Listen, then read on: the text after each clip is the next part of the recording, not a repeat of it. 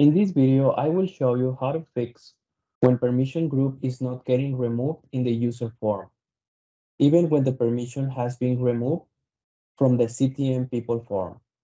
There are some cases when permission is being removed from the CTM people form, but this change is not being reflected on user form. For this example, I have a user, Steve Porter, who has Asset Viewer as a permission group.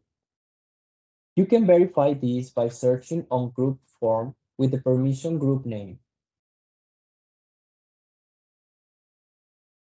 You can see the group ID for Asset Viewer as 232.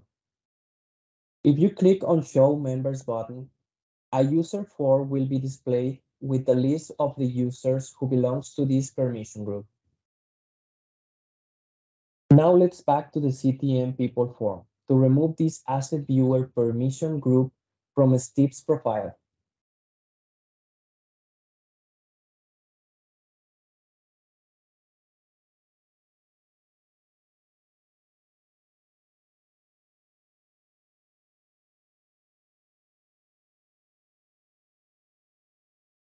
Once you do this change, if you check on user form and do a refresh, you can see this permission group is still there for Steve. This could be caused by one filter called CTM PPG update group list 220 remove 6, which is responsible for pushing the recomputed group list to the user form based upon the modification made in the CTM people permission groups. In order to check this, we need to go to Developer Studio, look for this filter and verify that it's enabled. In this case, the filter was disabled. So let's enable this again and save.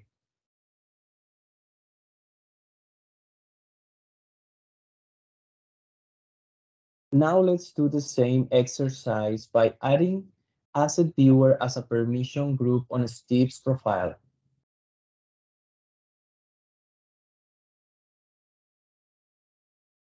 We'll do a refresh.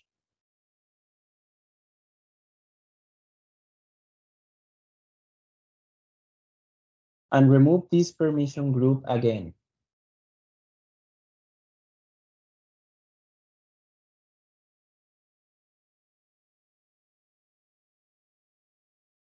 And if we go back to the user form and look for the Steve's profile,